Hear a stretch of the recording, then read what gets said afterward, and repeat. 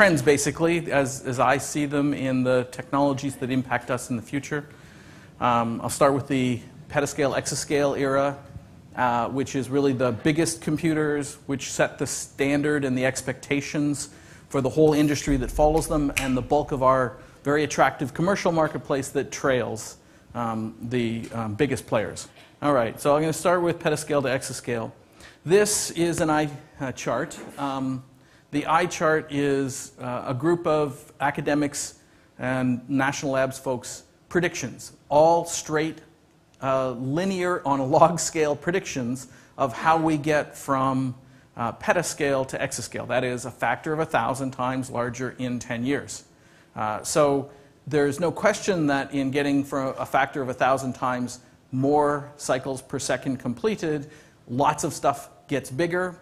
The big trends are expected to remain constant, but we do need to adjust to a lot of pressure points.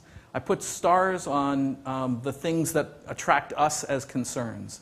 The total memory size of these systems is anticipated to be 64 petabytes of data in the memory live at the same time. Now, that is the #1 driving issue from our consideration, because the big function we provide in satisfying the fault-tolerant strategies in exascale computers, in any HPC computer cluster, is to dump memory periodically so that component failures allow them to stop, unmap the failed component, reload from the last checkpoint, and re-execute. So we are the bulk work of the fault-tolerant strategy, and that's done through checkpoint. It's why write bandwidth for some of our customers is so very important.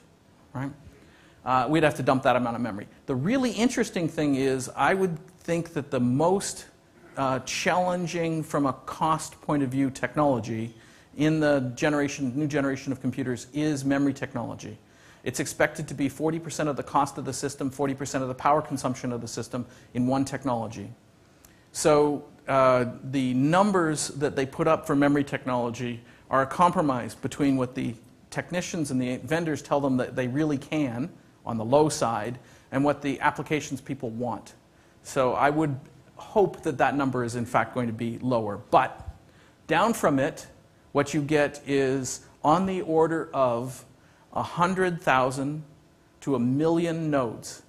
We're already getting outward of 30,000 growing to 100,000 nodes in the biggest computers. And these machines are going to get at least 10 times larger. But most of the parallelism, most of the performance is going to come inside the nodes as very large numbers of cores. The numbers of cores are expected to be on the order of 1,000 to 10,000 cores in a node. So most of these, it's quite possible that these are GPU cores. It's quite possible that they're very small. But we're going to have very large numbers of them. So the total concurrency is going to be on the order of large numbers of millions, possibly billions of concurrent threads. Here's where the stress comes to us in terms of checkpoints. Every one of those is an open for write, and they're at least in the same directory, possibly in the same file. All right? And so there's a lot of stress on our very large numbers of files and very large numbers of concurrent writes.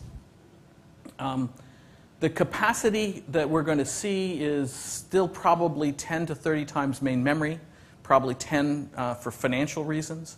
And so that's a lot of that's a lot of bytes, lots and lots of bytes. The bandwidth, basically the model is the bandwidth needs to, in the same amount of time as it used to, dump the much larger memory. So if the memory is 1,000 times bigger, then the bandwidth is expected to be 1,000 times larger. All right, so we're running them in the 50 gigabyte per second range, and nominally the checkpoint restart mechanism in the largest computers needs to be in the 50 gigabyte per terabyte per second range. All right? Now, that's too high, and everybody knows it's too high, so there is a way to do something about it that uses SSD. These, by the way, are the very biggest computers. There's going to be only a couple of these built and it's not going to be 2018. It's going to be 2020, maybe 21, and they're going to be built by bizarre mechanisms by some very large national lab or agency, and it is not highly replicated. There's not very many of them. But the downstream technology, all the commercial markers that are following the HPC space, are drawing from the same design and the same problem space. So it's hopefully what happens is what we see in the downstream size is an increase on the order of 1,000 from where they are now, far, far short of this, but still significant increases. The plan for dealing with this is not to write directly to disk, because disks are only getting 20% faster per year, and the system is getting at least twice as fast per year, which would mean the total number of disks would have to grow at 70% per year. As a result, the pressure on the bandwidth is not expected to be satisfied directly by disks. 60, 70 terabytes per second it goes into 200,000 disks. Right? It's not what they expect to be able to afford. As a result, what they're thinking about is doing a double buffer strategy. The double buffer strategy is to write it from the main memory in the compute nodes out to some secondary memory so that they can, as fast as they possibly can, 60 terabytes per second, so they can then resume the computation simulation. And then, in a tiering type strategy, this copy propagates back to disk. And it has the whole execution time till the next checkpoint. And so if we assume the checkpoints are basically 10% of the amount of time it takes to capture a checkpoint is 10% of the time until the next checkpoint, i.e. 90% of the cycles are on computation and 10% are on taking checkpoints, then we'll have a factor of 10 longer, and the bandwidth drops from being, instead of 50, 60 terabytes per second, down to being 5, 6 terabytes per second. That's still 100 times bigger than we're doing right now. So and by the way, this is still 10 years away. So there's a lot to happen in between. I want to point out that a lot of this hangs on the notion of using every last little bit of power that the computer has. So the HPC world tries to get everything from the computer. If they were to back off to saying, as long as I get 50%, that's good enough, then there is completely alternate ways that they can handle this. They could literally take the computation, run it twice, one on one half of the computer, one on the other half of the computer. And when a component fails, there is something else in place to continue the computation. Right? And there becomes a whole new range of solutions if they go to that kind of solution. It's my personal bet they will eventually have to go to that kind of a solution.